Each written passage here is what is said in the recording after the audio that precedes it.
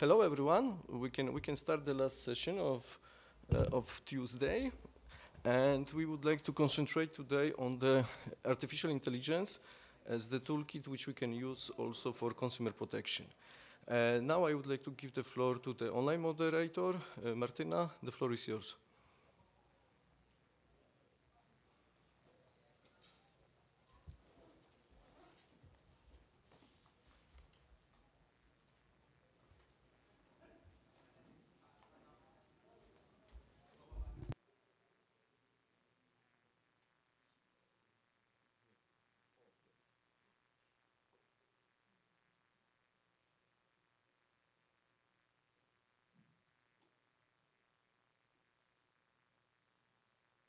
Martyna, are you with us? Because we cannot hear you.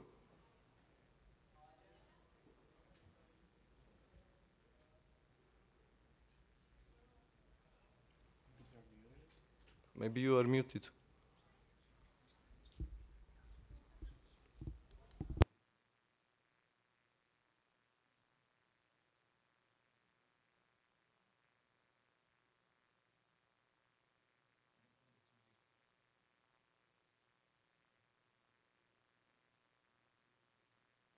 Hi, everybody. Can you hear me now? Yes, we can hear you. Perfect. Can you see me?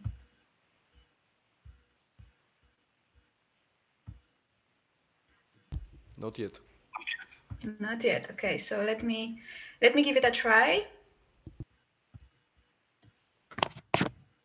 before I will start. It would make a little bit sense that you can see me as well. So let me see. Otherwise, please, the technical assistance, if you could try and help me with this, that would be wonderful. Either way, I will not take more time with my technical issues. Welcome everybody, and it's really great to be for the third time at the Internet Governance Forum. So we are really happy that also this year we can alert the forum to consumer protection issues, and that this year as well we have a wonderful panelists with us. So welcome everybody, and thanks for giving us this opportunity.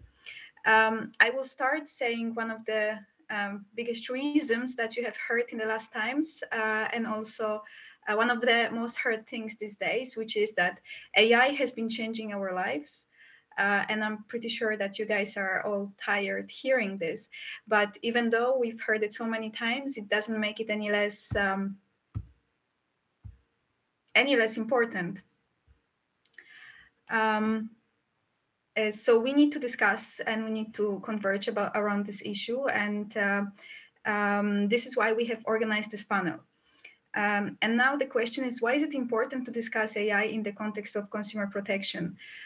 For us, consumer protection authorities and many panelists who also have to do with consumer protection, the issue basically is that firms and entrepreneurs have economical technological advantage over consumers, which means that they can use AI to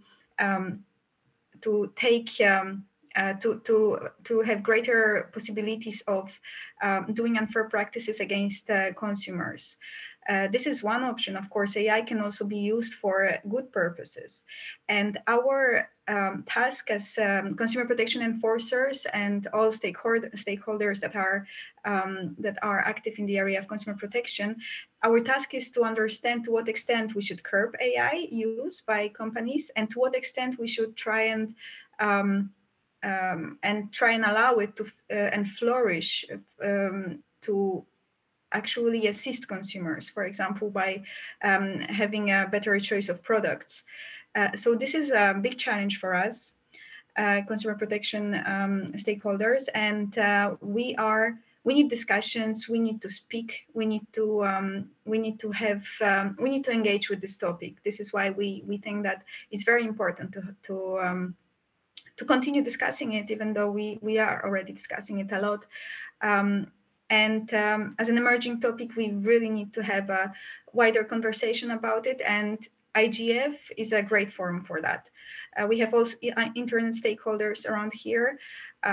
people who are concerned not only with consumer protection as we are, but also with other things, who are much more knowledgeable about different technologies and how they are being used online.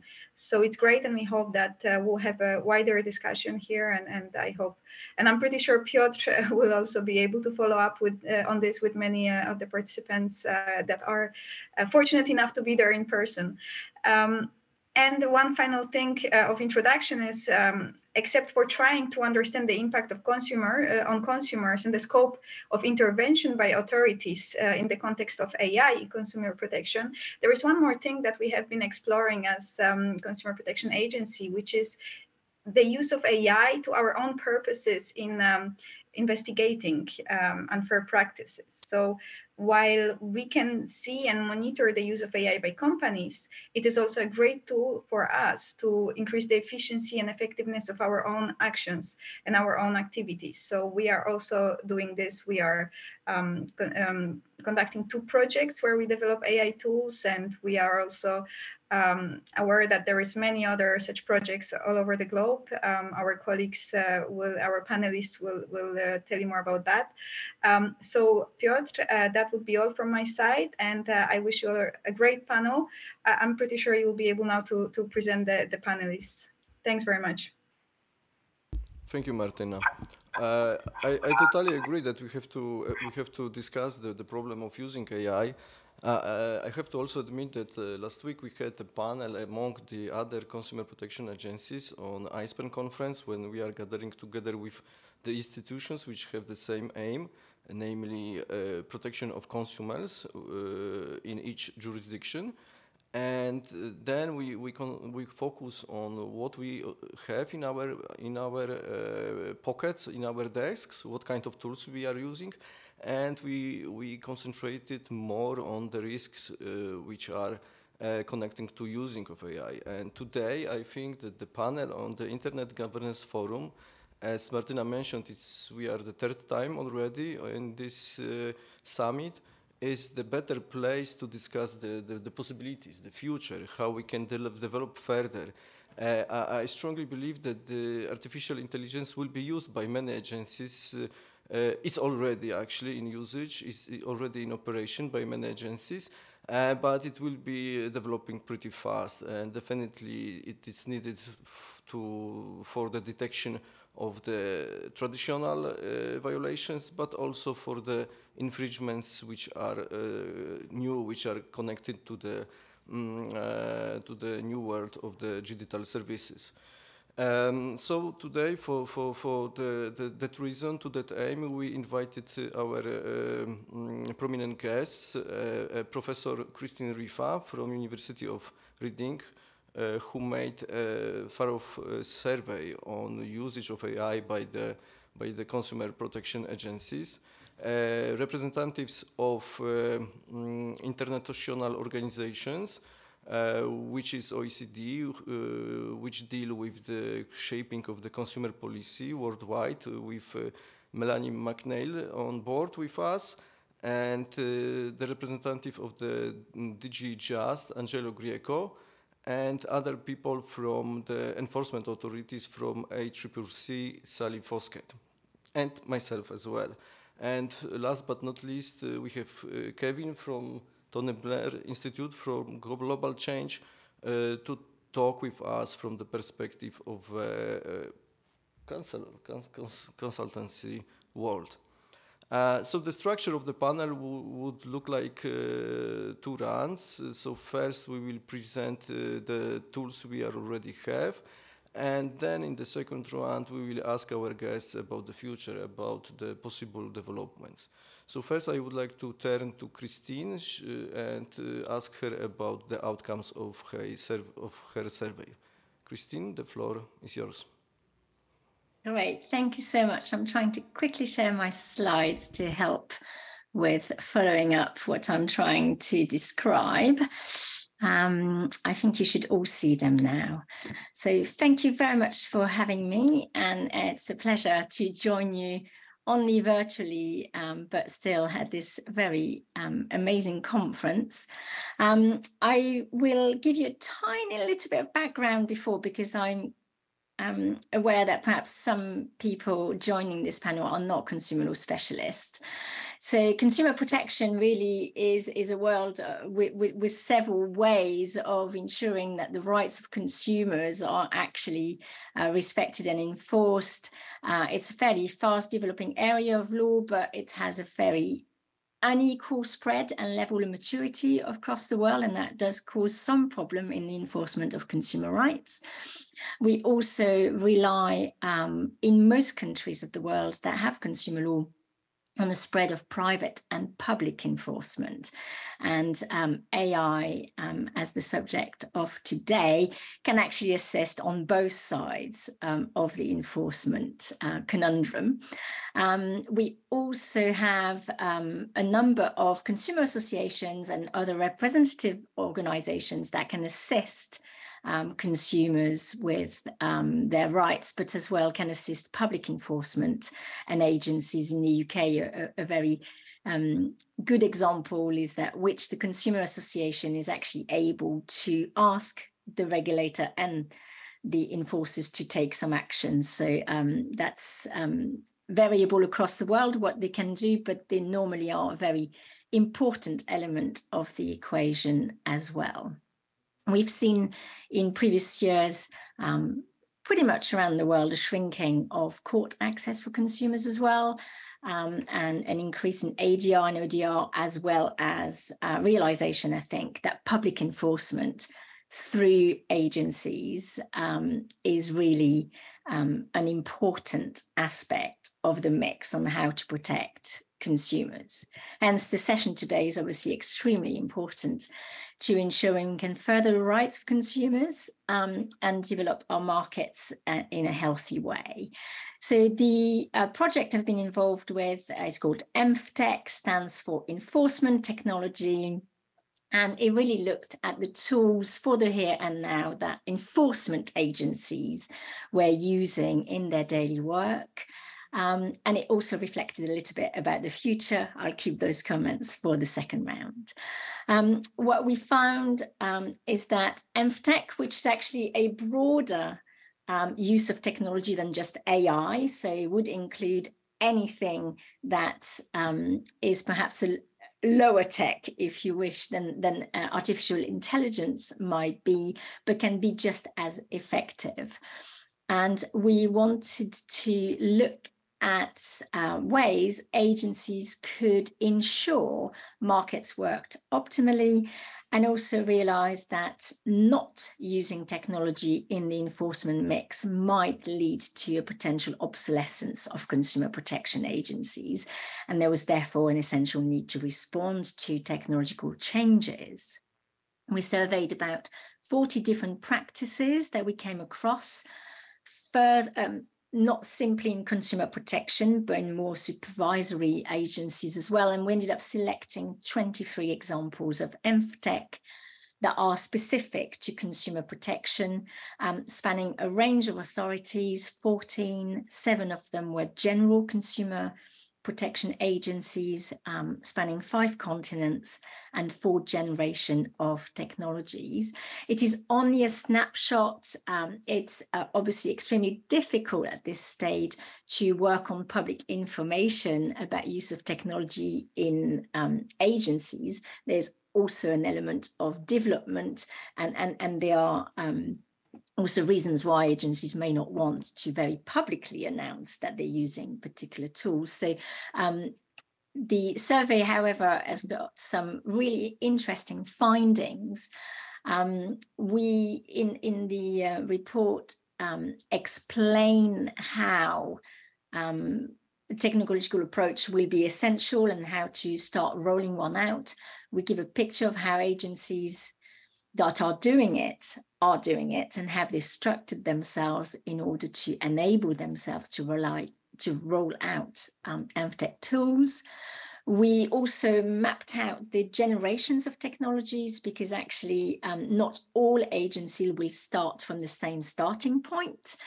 Some agencies might be very new, have absolutely no data to feed into AI, Others might be more established but not have structured data in the way that might be useful. We also found that with very little technology, you can actually do a lot in consumer enforcement, and therefore our report recognises this. We provide a list of use cases, so for anyone interested in what's happening on the ground, then that's a very good starting point to find out pretty much all the examples of things that are currently working. And we also reflected on some practices that we find slightly outside of the remit of consumer protection, but that could be easily rolled into consumer protection. And of course, we discussed challenges. So our key findings, and I think they are quite useful for the purpose of today's discussion, where we're going to hear loads of different examples, is that actually AI obviously is a misnomer. We're talking to a very erudite audience here, no need to dwell on this. But in consumer protection at the moment, AI is really not the panacea, and we think that even in the future, it will not solve all the problems. It has, however, got huge potential. And we found that about 40 to 45% of the consumer authorities we surveyed are using AI tools. Now, that still means that there are 60% of other tools that are still MFTech tools that are being used, and they are not AI. That's quite significant finding, because just in 2020, at the start of discussions about technology and consumer enforcement, very few reports or projects actually considered AI as being viable. They were looking at other technical solutions. What we found as well is that the agencies that have got a dual remit, so that are not just dealing with consumer protection, have fared a little bit better in their rollout of tools. And that might be because they are able to capitalize on experience in competition law, for example, but also because they may have bigger structure, and that obviously facilitates a lot of the rollout of technology. If we compare consumer law enforcement to other disciplines, we find that we are behind the curve, but as Piotr mentioned, catching up very quickly.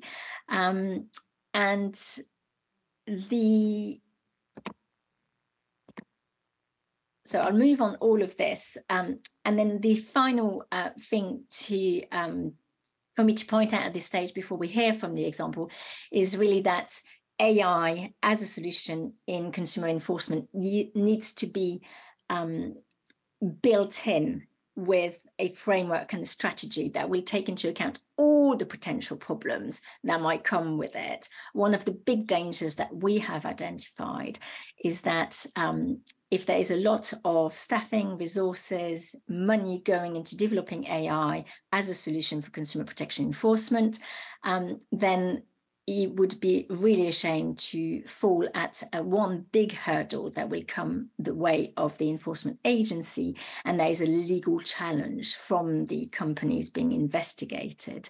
We found loads of potential issues and things to strategize about, but the legal challenges that might come from the use of AI consumer enforcement is one that has been clearly understudied, and we didn't find very much on. So that's on that general overview that I leave you and pass on the floor to the next panelist. Thank you, Christine. So it's still a lot of work, but it looks promising, definitely. So now I would like to give the floor to Melanie and to see how OECD is seeing the opportunity for consumer protection regarding the usage of AI. Hi, everyone. Good morning, good afternoon, depending on where you are. If you just bear with me for one moment, I will share my screen very quickly.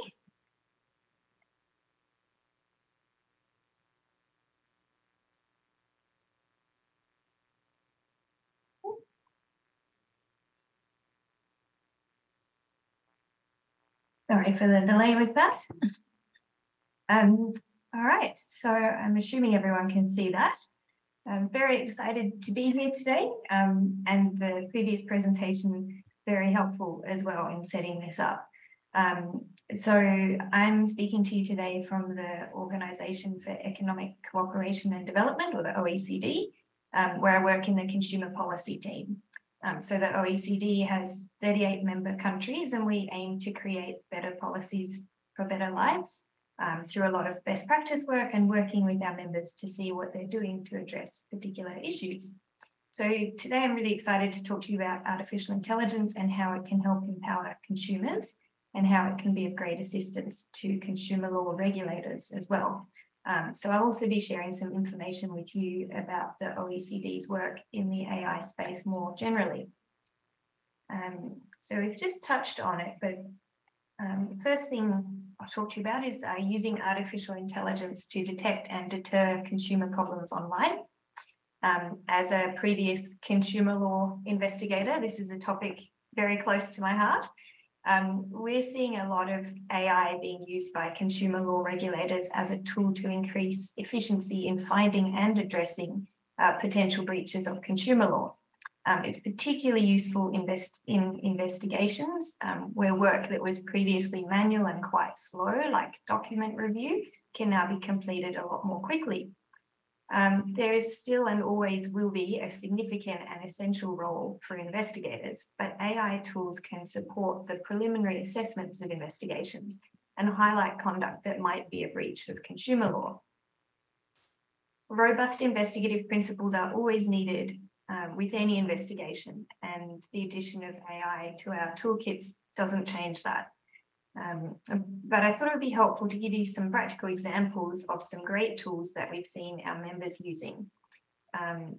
So the Office of the Competition and Consumer Protection in Poland uses web crawling technology with AI to analyse consumer contracts looking for unfair contract terms.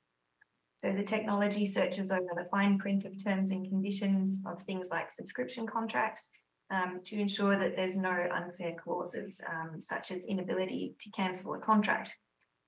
So this work previously in most member countries was undertaken manually with groups of investigators reading hundreds of clauses in hundreds of contracts, searching for potentially unfair terms.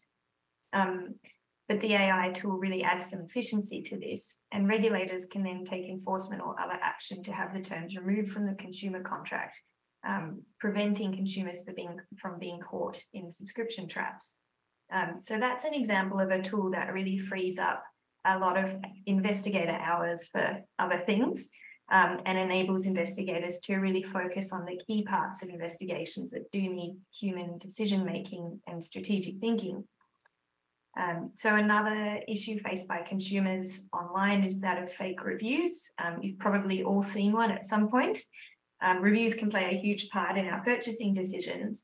But to give you an example, last year, Amazon reported 23,000 different social media groups with millions of followers that existed purely to facilitate fake reviews. This is obviously too much for individual consumers to deal with and for regulators, but machine learning models can analyze data points and help to detect fraudulent behavior. Fake reviews are often classed as a form of misleading or deceptive conduct under consumer law. And while regulators are using AI to detect fake reviews, private companies are also investing in this space as well. So this is a good example of how businesses and regulators are working together to enable consumers to make better choices. The OECD, we're quite excited about some work that we're hoping to do with ISPEN in the near future, with member countries looking at the use of artificial intelligence to detect and deter consumer problems online that was referred to earlier. There's some really great efficiencies to be found, which ultimately mean that regulators can detect and deter more instances of consumer issues. So the increased efficiency can deter businesses from engaging in this conduct. And similarly to criminal behaviour, if people know they're more likely to be caught, they're less likely to engage in the conduct. So we're very excited about the future work with organisations like ISPEN to share some of this best practice so that other regulators can benefit as well. So another space that we're seeing some great work from our members is the impact of AI on consumer product safety. So AI is being used to detect and address product safety issues by regulators too. So for example, Korea's consumer injury surveillance system searches for products online that have been the subject of a product safety recall. So where something has been deemed unsafe and withdrawn from sale, there are cases where nevertheless businesses continue to sell those items. So Korea's consumer injury surveillance system uses AI to search online for text and images to detect cases where those products might still be being sold. Using AI in this context can mean that the unsafe products are found faster, so regulators can take action more quickly and consumer injuries are ultimately reduced. So as well as detecting issues like that, Korea is also using AI to assist consumers who might be looking for information or wanting to report an unsafe product. So Korea has an excellent chatbot that they use on their website that consumers can use to report injuries from products. So that if they're harmed by a product, they can report it to the authorities. The chatbot makes it very simple for them to lodge the information rather than asking them to fill out a detailed form. It's more efficient. And then they use coding of the information provided by the consumers with machine learning to enable more efficient analysis of the reporting. So when it's easy to report an issue, consumers are more likely to do it. And better data enables regulators to better understand the issues and to address them as well.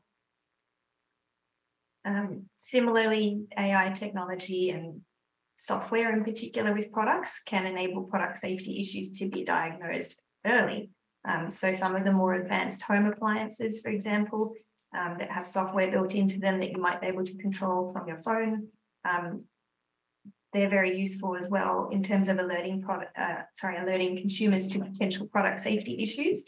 They can be notified that a device might need servicing, that repairs are needed, or that a remote software update might be required. So there's already been instances with smart devices such as smoke alarms that have been remotely repaired and a product safety issue addressed through a software update. This type of technology in that circumstance can potentially be life-saving. So the increasing prevalence of AI in consumer goods can bring benefits, and the gaming industry has always been pretty quick on the uptake with technology. They're investing a lot in AI to change the way that people experience games. But as the use of digital tech intensifies, the way that people communicate and behave online is also changing. So this is an issue where there are new and emerging risks, and they're not particularly well understood in all spaces, particularly in the context of mental health. So one of the major projects that we'll be undertaking at the OECD shortly is looking at the impact of consumer health and safety. So the impact on consumer health and safety of digital technologies in consumer products. It'll be focusing on AI, connected products, and immersive reality, and the impact on consumers' health, including mental health. So the project aims to identify current gaps in market surveillance and the way that regulators might monitor for product safety issues, and to identify future actions to better equip authorities to deal with some of the new risks that are posed by AI and the new technology relating to consumer products. We're aiming to provide practical guidance for industry and regulatory authorities to better understand and address product safety risks, and we're going to have a real focus on consideration of those risks in safety by design. So that's a new project to keep an eye out for. Another space that we have seen AI provide some great benefits in empowering consumers is in the digital and green transition. So many consumers want to make greener choices, but sometimes they don't due to information overload or a lack of trust in labelling or other behavioural science issues that can affect all of us. So research has shown that nudges or design interventions can encourage consumers to make greener choices and can encourage people to behave in a specific direction and overcome some of those behavioural issues that might otherwise prevent them from making a green choice. So AI provides an excellent opportunity to nudge consumers towards greener choices. So for example, in Germany, like in many countries, heating bills are often not prepared in an understandable way, and they're inconsistent between providers. Each metering service can use different formats, different terminology, and as a result, consumers find it really difficult to compare which company to choose. They find it really hard to pick up errors in their bills. They end up paying more for energy and services, and incentives to save energy are difficult to identify. So this can cost consumers a lot of money, but it also causes a lot of unnecessary emissions because it's so difficult for people to make a greener choice that they essentially give up. I think it's something that we've probably all been guilty of at some point when you look at various contracts for services. So to help consumers manage their energy consumption, the German government has funded a digital tool which uses AI. The household can upload their energy bill, and it's evaluated using AI to provide a series of facts about how they can reduce their energy consumption and save on heating bills. So the tool is an example of a nudge that can help a consumer to make a better energy choice and help them to overcome the barrier of it being too complicated to make that choice. Similarly, consumers experience information overload with a lot of the green labels and badges and schemes that you might see on items in the supermarket. And the other issue is that it can be difficult to compare these, and consumers have no way to verify what's actually happening in a company where they put a green marking on their packaging. So, for example, last year in Australia, they did an online sweep and found that 57% of the claims made in a sample were misleading when it came to their green credentials. So there are some parts of the world that's using regulation to really strictly control the way that such markings and accreditation schemes can be used. But where that's not occurring, or to substitute that, AI can also be used to assist consumers to make the green choice by helping to break through the unmanageable amount of information that's out there. So we're seeing new apps being developed to enable shoppers to scan a barcode of an item at a supermarket and see its sustainability or ethical rating compared to other products. Where a product scores poorly, the app can suggest an alternative. These are quite limited at the moment, but we're expecting that in the future, AI will be used to expand the list of products that are considered and to recommend products that align more with users' environmental preferences. So the OECD is currently undertaking a project looking at fostering consumer engagement in the green transition and addressing some of these barriers to sustainable consumption, and looking at the opportunities that digital technologies use to promote greener consumption patterns. So this project is also going to involve empirical work to better understand consumer behaviours and attitudes towards green consumption. I'll just take you through as well a couple of the tools that have been developed by the OECD that can be quite relevant. So one of the things that we're working on at the moment is the OECD AI Incident Monitor. There's been a big increase in reporting of AI risks and incidents in 2023 in particular. The rise has just been astronomical. So the OECD AI expert group is looking at this, and they're using natural language processing to develop the AI Incident Monitor. So the monitor aims to develop a global and common framework for reporting of AI incidents that could be compatible with current and future regulation. So one of the issues that regulators face in addressing almost any problem is consistency of terminology and understanding. So part of this project is looking at developing a global common framework to understand those things. And then the AI Incident Monitor tracks AI incidents globally and in real time. So it's designed to build an evidence base to inform incident definition and reporting, and particularly to assist regulators with developing AI risk assessments, doing foresight work, and making regulatory choices. So the Incident Monitor collected hundreds of news articles manually, which was then used to illustrate trends and to help train the automated system. And you can see on the slide there where the project is up to. They're using natural language processing with that model. And now they're getting into the space of categorizing the incidents, looking at affected industry and stakeholders. And it's also going to be quite useful, the product safety project that we're doing, looking at potential health and mental health risks from AI and new technology. We'll also be looking at including a product safety angle to the incident monitoring tool as well for AI. So I realize that's been fairly quick, but they're the projects that we're doing at the moment, and the work that our members are doing, looking at AI to assist regulators. There's also the OECD AI Policy Observatory that I just wanted to share with everyone, which aims for policies, data, and analysis for trustworthy artificial intelligence. The Policy Observatory combines resources from across the OECD and its partners from a large range of stakeholder groups. It facilitates dialogue and provides multidisciplinary evidence-based policy analysis and data on AI's areas of impact. So the OECD AI Policy Observatory website is very large. There's a lot of really helpful information on there. We've got articles from stakeholders as well as reports from the OECD. So chances are, if you're working in the AI space, you will find useful information there. I've also just included a link to the consumer policy page. And then we've also got the OECD AI principles to promote use of AI that's innovative, trustworthy, respects human rights and democratic values. So there's a snippet of the information there, but we are setting up policies that we think will assist members for AI more generally, as well as in specific spaces like empowering consumers that we've been talking about today. So that's all from me. Thanks for the opportunity to have a chat with you all about our work. Thank you, Melanie.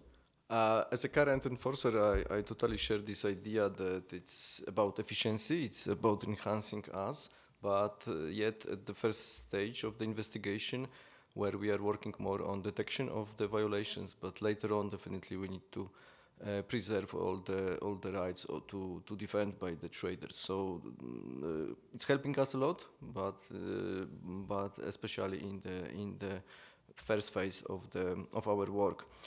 So now I would like to turn to Angelo and check what are the newest tools in the possession of the European Commission with the e-lab established in DigiJust. Angelo, the floor is yours.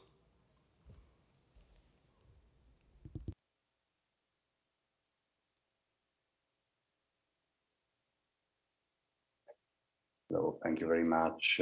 I'm just trying to, I don't know whether you see my screen, but I'll try. Can you see it? Perfect. So, good afternoon to all of you. Thank you for, I would like to thank you, Piotr, and your Polish colleagues for moderating this panel and inviting us as European Commission to join. We are very honored, although we couldn't join physically, so I will have to do this remotely.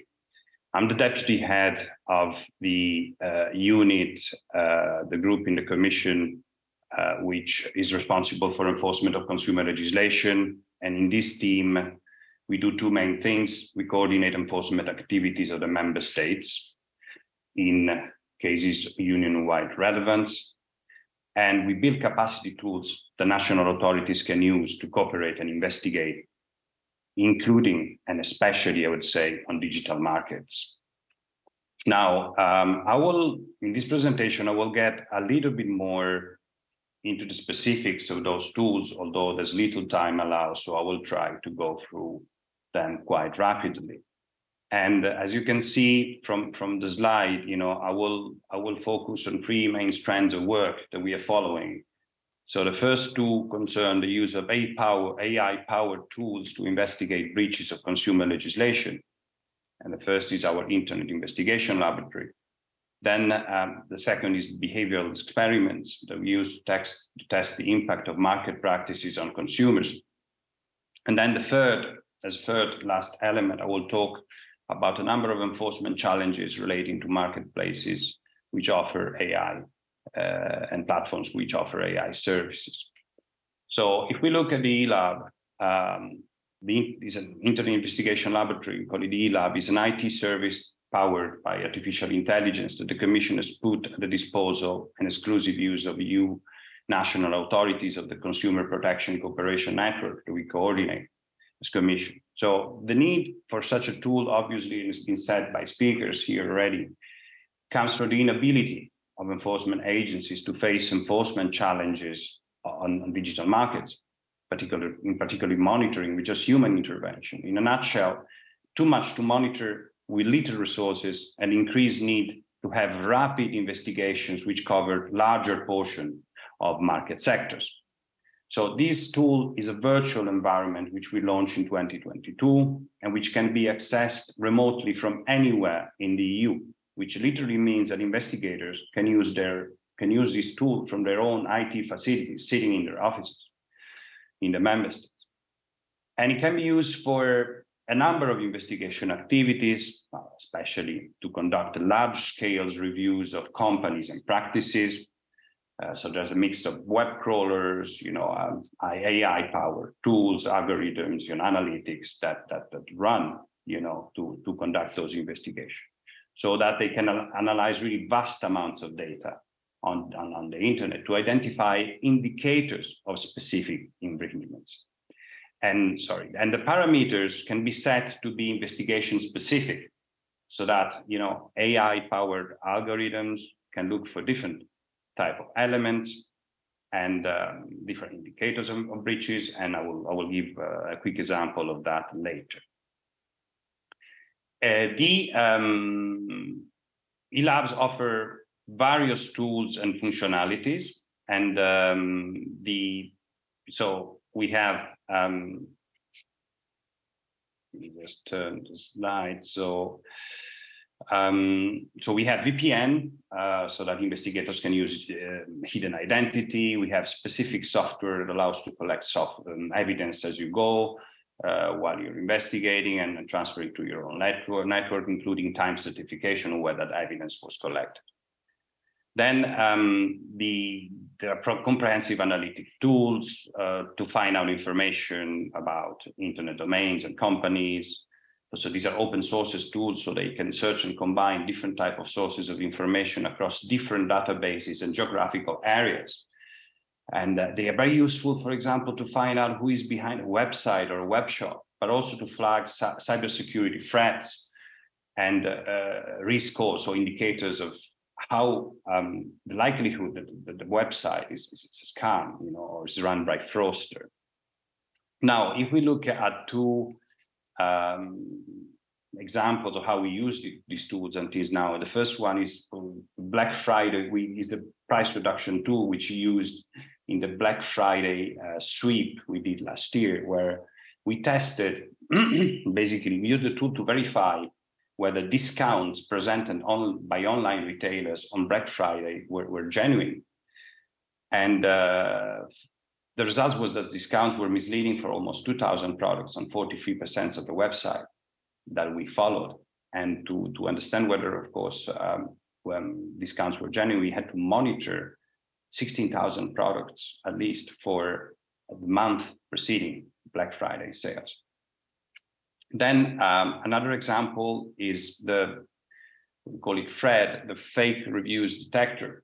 So this is something that we use. So the machine in this case scrapes and analyzes text detecting to try to detect whether a review first is human or computer generated. And then beyond that, when even in case of human generated reviews, based on the type of language and terminology used, indicates a likelihood score for whether the review is genuine or is fake. It's sponsored, for instance, And the machine showed 85 to 93% accuracy in this case. So this is just to give you two examples of this. Then the other strand of activity that we are running at the moment is and we literally inaugurated this in the past months, is the use of behavioral experiments to test the impact of commercial practices on consumers. And this both to, we do this in the context of coordinated enforcement action of the CPC network that we coordinate against major business players to test whether the commitments proposed by these companies to remedy specific problems are actually going to solve the problem. So, and we also use these behavioral studies to test what is in general, what is the impact of specific commercial practices, which could potentially constitute dark patterns, and this to prepare the grounds for investigations or other type of measures. So the first, I would say, strand of work in this area, we use, for example, to test the labeling of commercial content in the videos broadcasted by a very well-known platform. So whether the indication, and in the sort of the qualification of commercial context is good enough, is prominent enough for consumers to understand it. And that's very important, I would say, in the type of platform tools that we are confronted every day on the internet. And the second one, so we tested, for example, to see what is the impact of cookies and choices related to targeted advertising. Okay, what is interesting in these experiments is that they are calibrated based on the needs of each specific case, and we use large sample groups to produce credible, reliable scientific results. So higher chance to identify significant statistical differences. And we use also AI-powered tools to do this, including analytics, but also eye tracking technology connected to analytics. And that we did, for example, to test the impact of advertising on children and minors, and we tested them in lab. Now, the last thing I wanted to address here rapidly. It's an area which is drawing a lot of attention, which is mentioned also by previous speakers, at enforcement level, not only in the EU, but also in other jurisdictions, and is the offering of AI-based services to consumers, such as AI-powered language models, recently developed on UNIM and recently becoming popular. And these models can generate, we all know these models, not by now, but they can generate human-like test responses to a given prompt. Such responses continue to improve based, on massive amount of text data from the internet, what is called reinforced learning from human feedback. And they are not offered only as standalone, but they'll be integrated in other services offered, like platforms like search engines and marketplaces. While these practices have been investigated in the EU and other jurisdictions, I cannot say much about this ongoing investigation.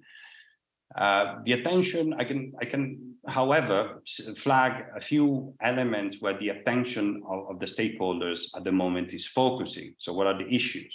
What are the problems? And, we see that one main area of problem is transparency of the business model. So what are really the characteristics? What is really offered? What is really the service? How is this remunerated? How is this financed? This business model is financed. What are the differences in between the free version, so-called free version, and the paid for version? And how does this relate for the use of use of data, personal data, also the consumers for commercial purposes, like, for example, to send targeted advertising. Now, so there's this part, and then, of course, we are very focused at the moment on the risks, of those models. So we have seen that often, there is manipulative or misleading content, there are biases, errors, and one big concern is whether these platforms do an adequate mitigation of those risks. And then you have the problem of the harm of specific categories of consumers, which are weaker. Let's think about minors, but not only. And associated to that, of course, is the mental health and possible addiction also, which has been experienced already.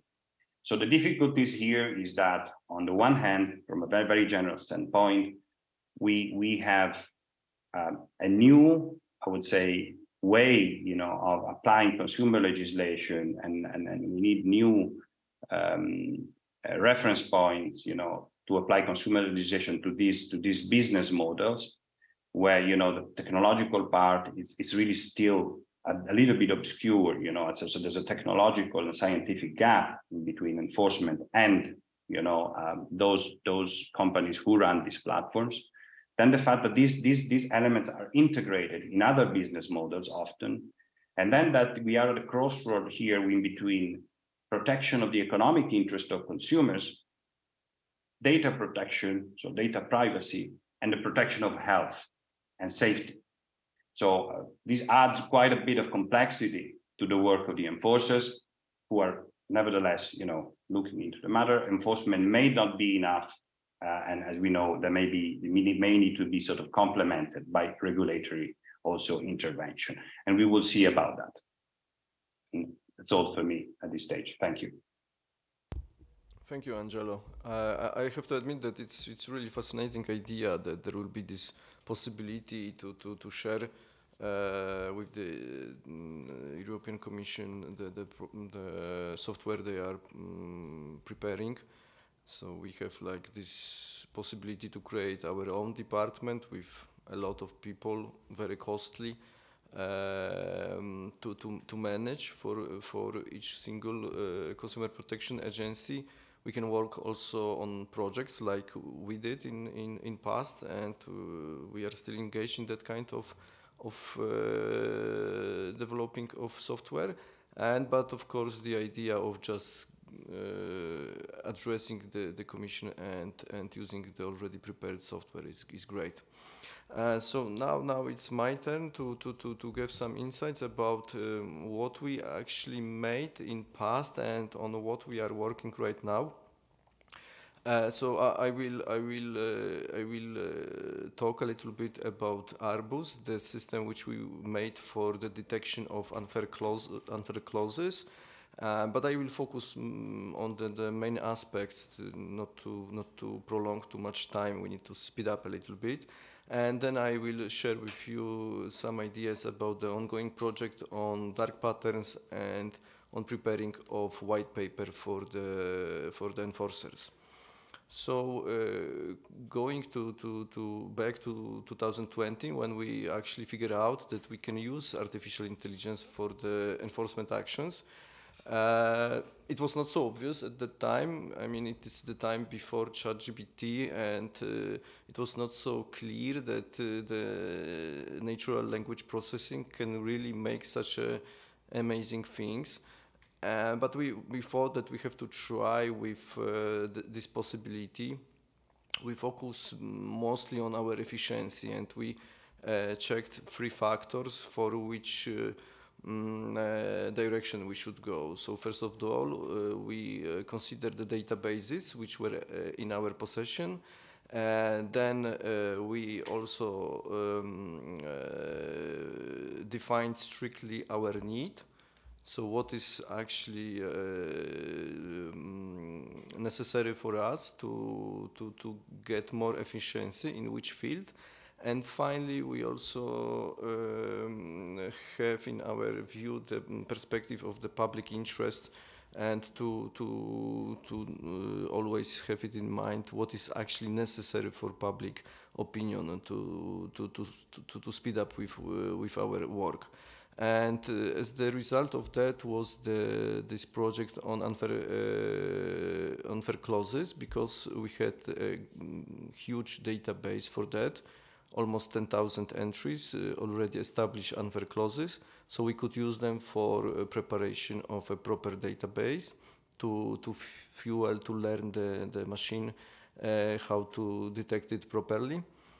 Secondly, it was our need because it's very time consuming. It's quite easy task for the employees, but still it's hugely time consuming to read all the standard contract terms and to understand them and to indicate which provisions could be treated as unfair.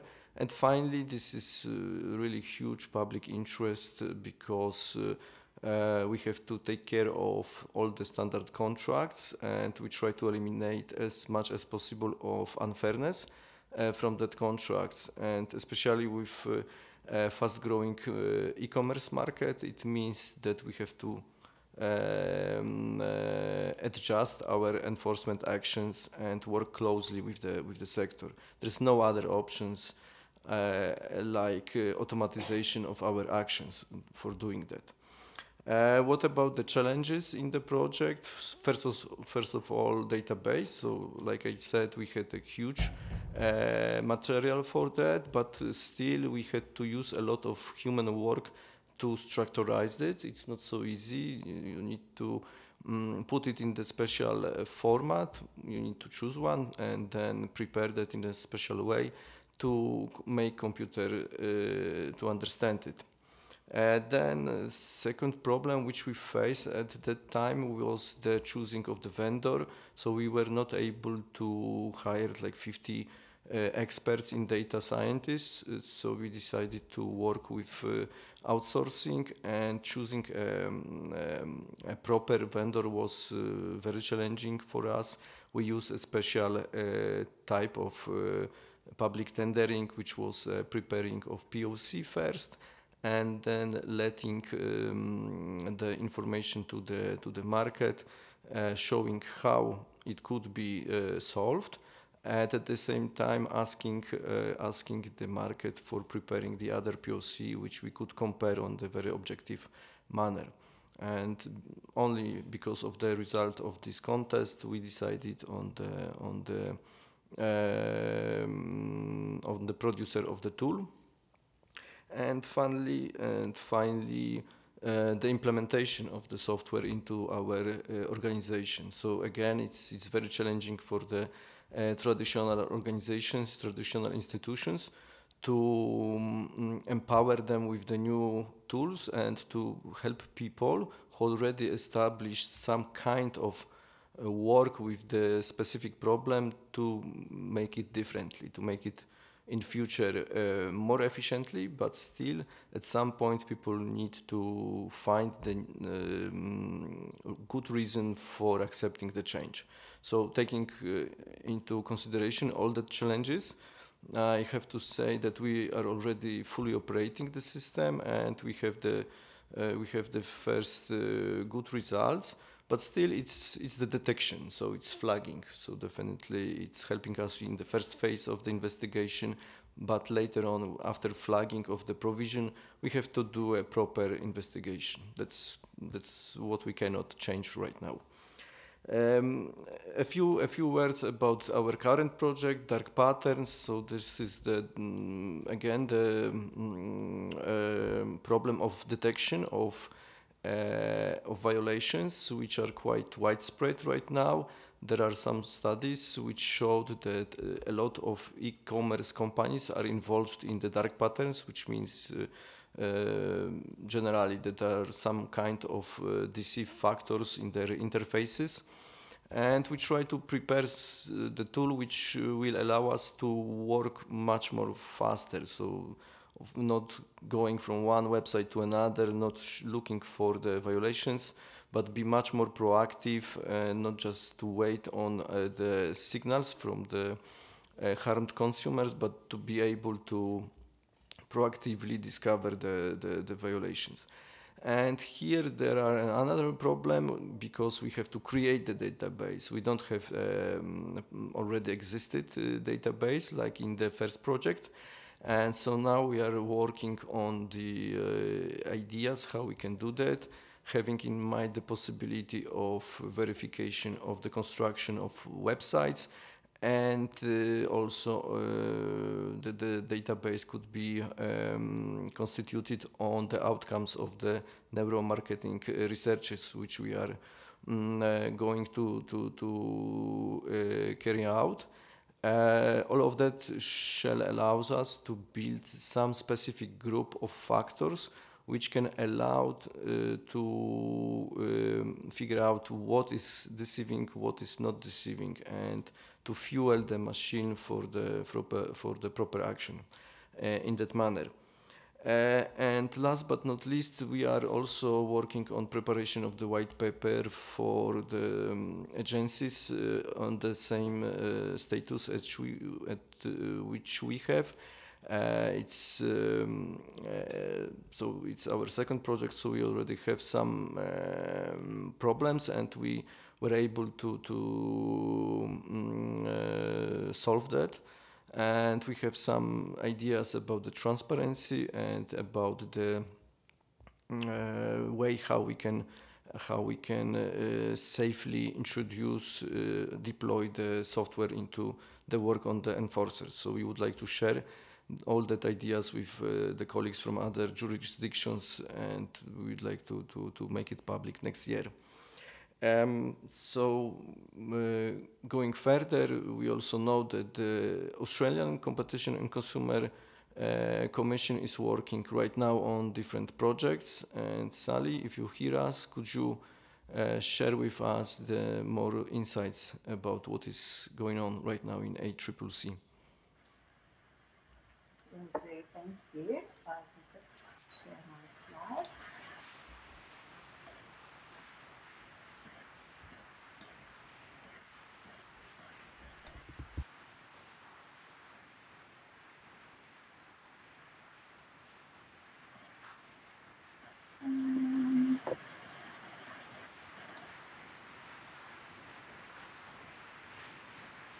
I'm not used to using Zoom, I'm afraid. So is someone able to maybe talk me through how to share my screen? Sorry.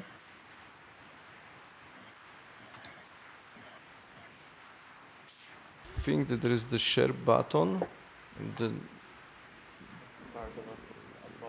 at the bottom. Oh yes, thank you. Thank you. Right.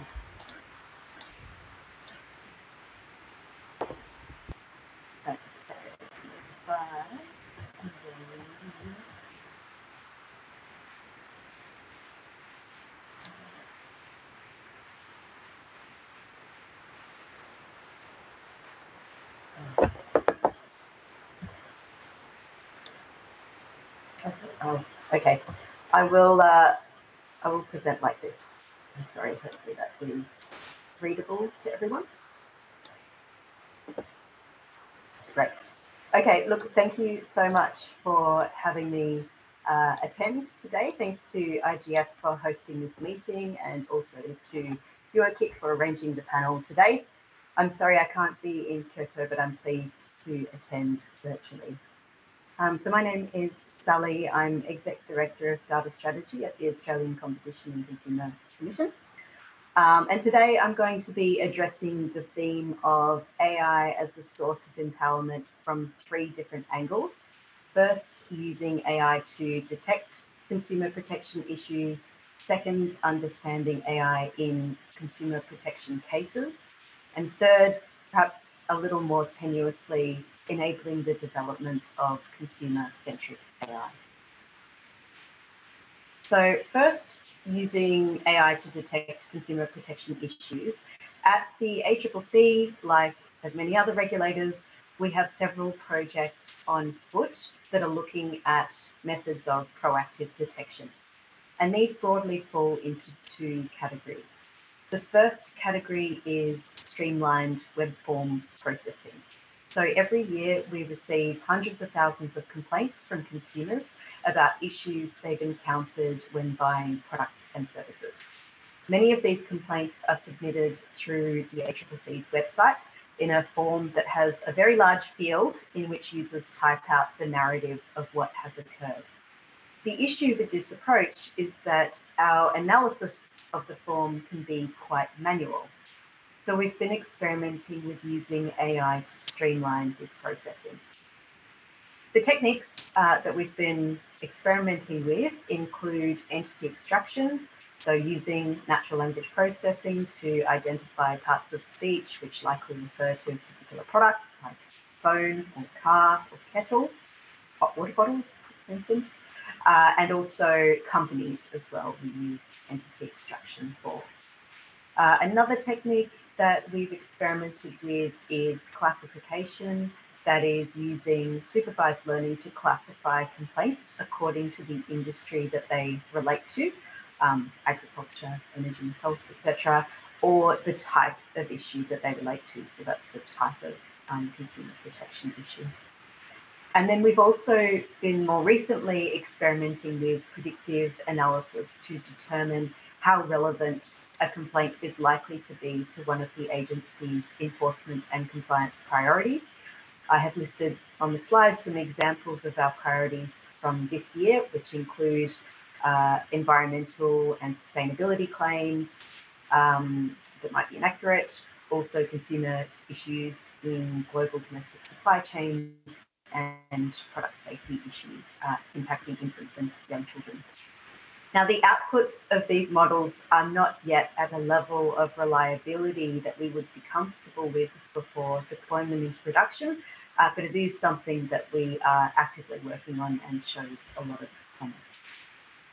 The second category is not about analysing data that we already have, it's about collecting and analysing new sources of information. And we've heard a lot of examples of this today. So scraping retail sites to identify so-called dark patterns. As others have pointed out, dark patterns or manipulative design practices are design choices that lead consumers to making purchasing decisions they might not otherwise have done. And sometimes these choices are so manipulative that we consider them to be misleading in the breach of the consumer law. And examples include was now pricing and scarcity claims that are untrue. And we've also looked at subscription traps and, to a lesser extent, fake reviews as well. The techniques that we use in this space are quite simple, actually. So if a claim like only one left in stock is hard-coded into the HTML behind the page, we know we have a problem. So a lot of this analysis is actually based on regular expressions, so basically looking for strings of text. But we do have an AI component that we use to navigate retail sites as part of the scrapes and to identify which pages are likely to be product pages. Turning to the second lens at looking at this question of empowering consumers with AI, I thought it might be useful to touch on some of our cases where we have obtained and analysed algorithms that were used by suppliers in their interactions with consumers. And this is a really important thing to be able to do from an enforcement perspective, as algorithms are increasingly, and here I'm slipping into using algorithms instead of AI, as Christine mentioned, AI is a bit of a misnomer.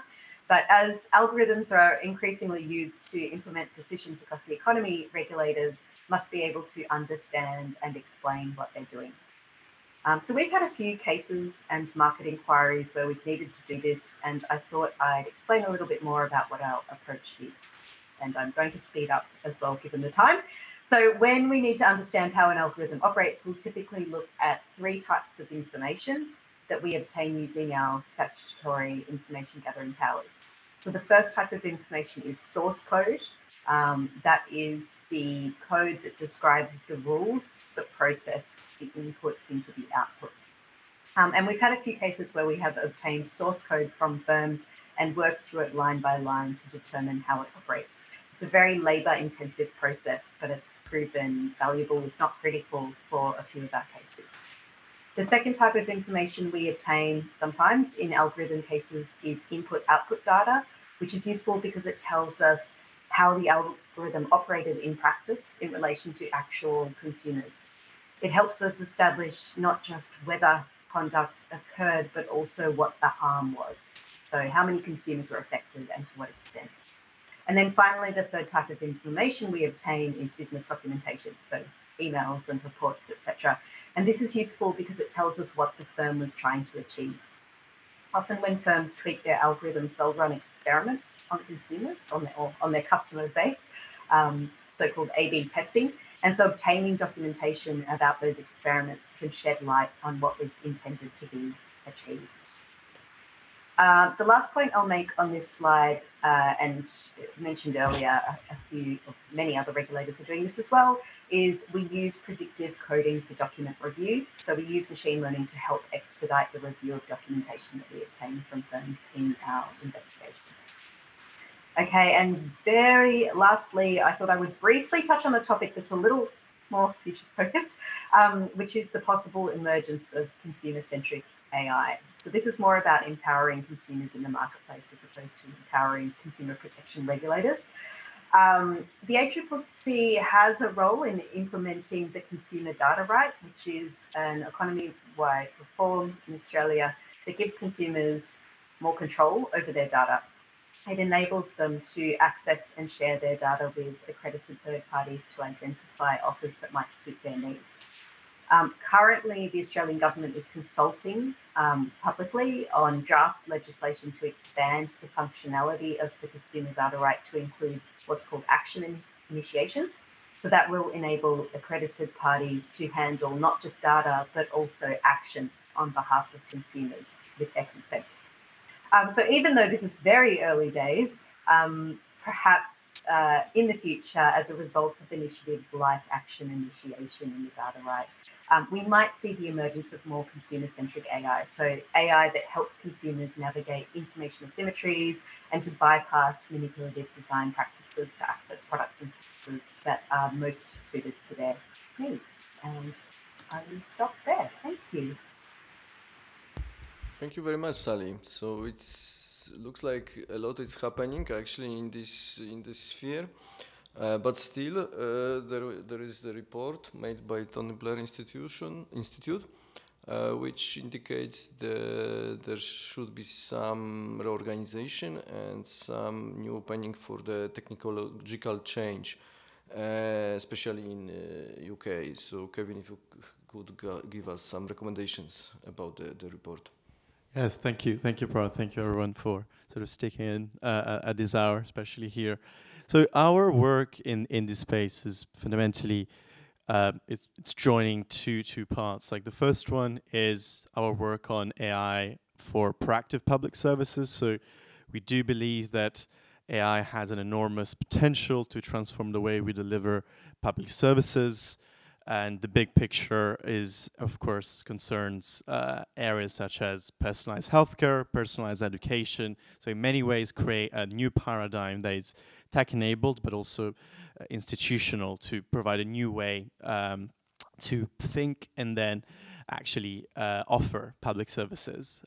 So that's the first component. And the second component is the work that in our unit we've carried out in consumer protection. We did commission last year an important report to a consumer protection expert, Liz Cole, that Christine knows very well.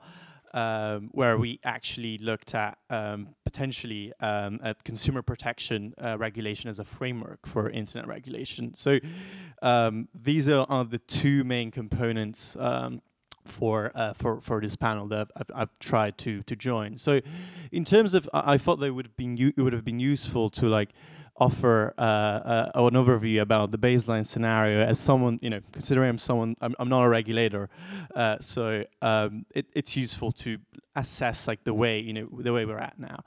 And it seems clear that the main challenges for like most regulators around the globe are the fact that their resources are very limited, and outdated rules contribute to a law enforcement culture and therefore a legitimization of illegitimate practices. The fact that there is uneven international capacity, which has been reiterated by many other panelists, and very low cross-border enforcement coordination. And finally, the fact that action is reactive and slow rather than proactive as firms entrench power. And on the sort of disruptive incumbent side, I think the most important one is the fact that incumbents can become so dominant that they offer a very selective interpretation of consumer rights, for example, prioritizing like customer service excellence, for instance, over like other forms of safeguards. Martina, if you could move to the next slide.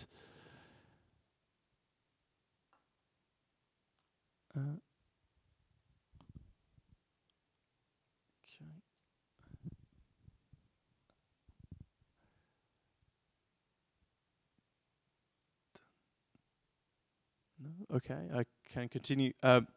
So what we've looked at the institute is then like the very important review that the Stanford Center for Digital Informatics has carried out. It's a very comprehensive survey, almost in terms of coverage, it reaches the level of coverage that the OECD would have in these very comprehensive global surveys. And this comprehensive review deals with the adoption of computational antitrust by agencies throughout the globe, and 26 countries responded to this survey.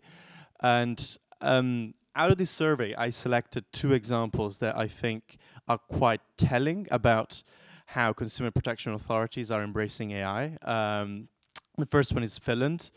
So Finland has carried out, the Finnish Consumer and Competition Authority, I think, has carried out quite an interesting exercise using AI. Basically using AI as part of their cartel screening process. And they're, instead of sort of looking at their past data to build tools for the future, they actually started with a sort of ex post and reflexive testing of AI. So they looked at previous cases and sort of simulated a what-if scenario. So they looked at previous cases, in particular some that dealt with 2 substantial Nordic cartels which operated in the asphalt paving market in Finland and Sweden, and they essentially compared the baseline scenario, which was the real one that happened, where they did not have AI. And they compare that with, they benchmarked it against a scenario where they actually could have used AI and assessed the 2 different performances. And they did, it did appear quite clearly that utilizing a mix of supervised machine learning and separate distributional regression test, they could have found out about, thank you Martina, they could have found out about those cartels in a much quicker way. And therefore, this has enabled them to basically build new ex officio cartel investigation tools. So this could constitute a very important deterrent for example, companies that create cartels, because you have effectively a competition authority that has quite an effective tool, quite an effective ex officio tool to detect these patterns. And then the other one is there's probably a little bit less sophisticated, but again, Christine would know would know about this very well. Actually, in the UK, there is no requirement for parties to a merger to notify the Competition Markets Authority, which is the relevant authority in the UK, of a transaction. So it used to be that the CMA had to sort of very manually monitor news sources to identify these mergers, so a tremendous waste of time, and especially for a regulator that is already very stretched in terms of resources, both financially and in terms of time. So the unit has developed recently a tool that actually tracks mergers activities in an automatic way using ML. So a series of techniques that are very similar to the ones that the other panelists have described. So I'm not going to go too much into detail, but it's just a textbook example of what in many ways the lower hanging fruit of AI as used by consumer protection authorities, particularly in legislation such as the UK, where the notifying requirements are less sort of onerous than maybe in other legislation, such as for example in the EU. And then I thought that it would have been nice to conclude. Martina, again, if you could move to the next slide would be grateful, with a series of policy questions that Angela has sort of touched upon previously.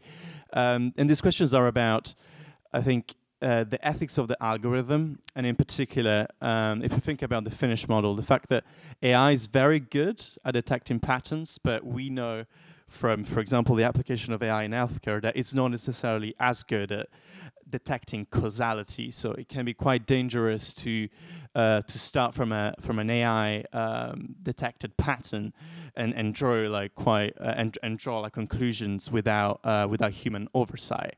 In the case of the Finnish, in the case of the Finnish authority, they were very much aware of it, and in fact, as part of their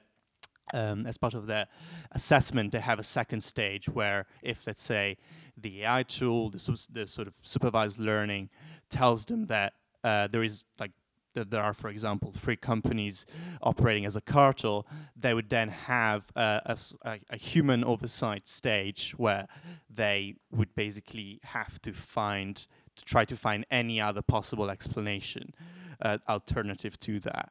And this is very closely related in the EU to Article 14 of the AI Act, which is one of the most important articles and deals precisely with human oversight. So for most regulators, I imagine one of the most important challenges it's going to be to essentially draw this line, like where does the automation, where does the AI empowered sort of step begins and ends, and when does the human oversight begin, in what modes? And finally, one of like the last question is like the role that large language models can actually play. I did find it interesting that in the survey published by Stanford, out of 26 competition authorities, only one, the Greek one, explicitly mentioned an LLM powered tool that they're using. Now, I imagine that this is not the case. I'm sure like plenty of other consumer authorities have been using LLMs throughout the last year, but we're probably reluctant to say so for obvious reasons. But it seems likely at the same time that regulators by default are, risk adverse, and these large language models do pose like quite important risks, particularly in terms of privacy. For example, one of the competition authorities, it was trialing an AI-powered bot to deal with whistleblowing. So a case where, when you're building a tool like that, the privacy concerns are clearly very important. So I think the last question is, does the generative capacity of these models have actually anything significant to offer to consumer regulation, or other forms of AI, probably more like low-hanging fruit, are instead more suited for a regulatory environment? I think that's it. Thank you very much, Kevin. I just need to mention that definitely we are working on setting the line properly between the place where AI is working and the way where we are making the oversight. Very shortly, we are closing to the end of the session, but very shortly, I would like to ask each of the panelists the question about the future. 1 minute per each. Christine, can you start with you? Great, absolutely. So 1 minute, I'll use 3 keywords then. I think the future is a lot of homework on classification and normative work. Are we all talking about the same thing? What really is AI? What are the different strands? And trying to get the consumer lawyers and the users to actually understand what the technologists are really talking about. Collaboration is the next. I think there's real urgency in, and I'm really welcome what we heard today about ISFEN, really trying to gather and galvanize the consumer agencies, because a project in common probably will be a better use of money and then able to yield better results. And my last keyword would be to be reactive and completely transform the way consumer law is enforced. If we can move from the stage we're at, where we use AI to simply detect, to a place where actually we can prevent the harm being done to consumer, then that would obviously be a fantastic advancement for the protection of consumers around the world. Thank you, Melanie. Thanks, Christine. Yeah, look, I think as businesses are always going to move quickly, where there's a chance for money to be made, they'll do it, and they're unrestricted in many ways compared to regulators who are often too slow to address the problem. So I think collaboration is the key, and sharing our learnings so that we can all move quickly to address the issue and have a good future focus on it, you know, really recognizing that we can't make regulations at anywhere near the pace that technology is advancing. And I think honesty in the collaboration is key. So we need to not be afraid to share things that we tried that didn't work and explain why they didn't work so that other people can learn from our mistakes as well as our successes. Thank you, Melanie. Angelo, do you want to add something? Yes, thank you. For us, it's basically our priority for the next year will be to try to improve and increase the use of AI in investigations.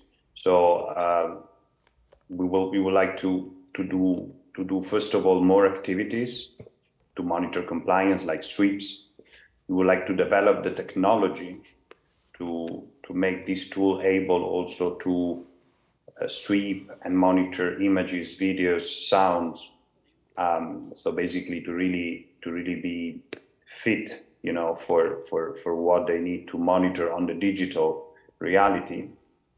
And then to cover different type of infringement indicators. You know, one of our focuses will be scams and counterfeiting. But on the misleading advertising side, for example, well, it's been mentioned, we would like to use it for a number of breaches, like, for example, the lack of disclosure of material connection in between influencers and traders. And then what we would like to do also is to improve, and that's what you also mentioned, Piotr, earlier, the case handling side. So to try to, for this tool, to make it even easier also for investigators then to use the evidence at national level, as we know that evidence, the rules concerning the gathering of evidence are very national, you know, jurisdiction specific, you know, they may be different. In a screenshot, maybe sort of enough in a country, but not in another. So we would like the tool also to help and already gather, you know, and as much as possible, the evidence in the format which is required for. On behavioral experiments, we are also planning to do 7 more studies until the end of next year, and one basically every 10 weeks, and continue, yeah, on this track. Thank you very much. Thank you. And Sally? Yes, thanks. So priority for us in the near future is actually going back to basics and thinking about our sources of data that we have available. We've been giving thought to trying to make better use of data that's collected by other government departments, as well as data that we could potentially obtain from data brokers, from other third parties, hospitals even, for instance, and also data that we can collect from consumers themselves, for example, making better use of social media data to detect issues. Thanks. Thank you, Sally. And last word from Kevin. So I think for me, essentially what I've said before, like I would recommend to regulators to actually have a sort of retrospective dialectic with AI. So to sort of answer, like to address the questions about human oversight, where does the automation start and end, where does the human oversight start, to basically look at past cases that they know very well and utilize tools such as, you know, the ones I've described and the Finnish authority has used to basically test the potential but also the limitation of these models. And I think the best way to do it is this very sort of continuous process of engaging with content, with cases that you already know very well, and you perhaps may find that the AI detected patterns that you did not notice, detected things that you did not notice, or perhaps you also may found that some patterns that the AI detected actually were not necessarily particularly consequential for like the enforcement outcome. So I think I know the regulators are always again like understaffed and have to deal with limited resources, but I think dedicate some time to these types of sort of retrospective exercise to develop ex officio tools can be extremely useful, especially in realities like the EU, where we will have to deal with a very significant piece of legislation on AI, whose certain details, particularly around human oversights, are not necessarily fully clear. So inevitably, this like dialectic process will have to happen to understand like what is the right model to operate. Yes, thank you very much. And yeah, definitely, I made my notes, and we will have a lot of work to do in the near future. A lot of things to classify, a lot of meetings, collaboration, and definitely the outcome will be proactive. I strongly believe in the work which we are doing. Now I would like to close the panel, thank all the panelists for the great discussion, and of course thank the organizers for enabling us to have this discussion and to be a little bit late with the last session. Thank you very much.